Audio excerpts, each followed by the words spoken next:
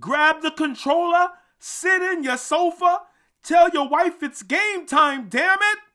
It's the CryNGAmeR Show! What's going on, ladies and gentlemen?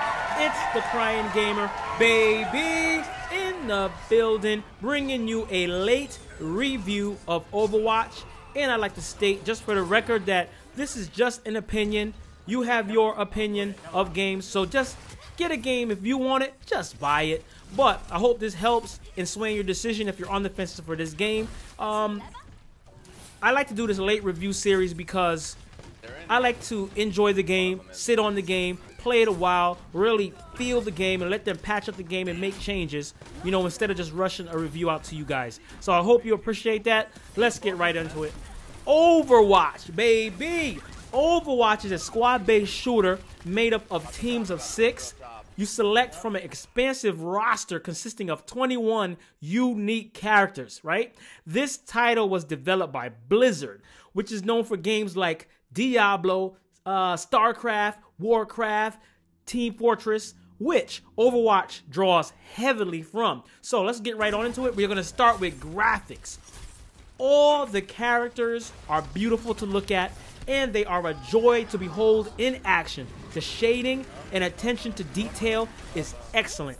Also, the stages are well done, and they are a complement to the well-designed roster. So, what do I, CryNGAmeR, give Overwatch for graphics? I give it a 10. Based on the way, the style that they wanted to go with, which is cartoony, I think they knocked it out the park. It is a 10. Moving on, gameplay. The crux of any game, the most important part. How does Overwatch fare? Let's get it.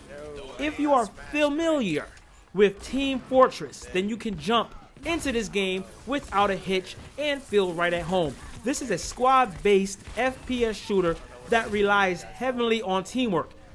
You can COD it Rambo style if you want, but you're gonna take a lot of L's, baby, meaning a lot of losses. This game is meant to be played as a team, so Rambos get shot in the head and bleed. The game runs at a steady 60 frames at 1080p on the PS4 without any hitches, and runs and performs excellent on the PC. And if you have the powerhouse to do it, you can run it at 4K with a steady 60 frames. That's the only way to play, baby. If you in trouble and you need to put somebody down, don't worry about the bullet damage. People, the opponents, the characters are not bullet sponges. They will drop if you have good aim. I give this a 10 for gameplay. Moving on, this game is doing pretty good right now. Now it's sound, which makes you which brings you into the game. The sound needs to be good. Does it deliver? Everything pops and crackles.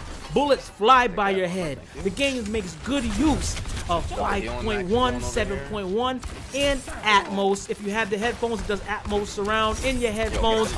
This game is awesome. You hear chatter. You hear when somebody's behind you, they'll tell the character will say somebody's behind you. It's awesome. The sound, they knocked it out the park. Now, something that really brings everything together is the story. Now this is interesting.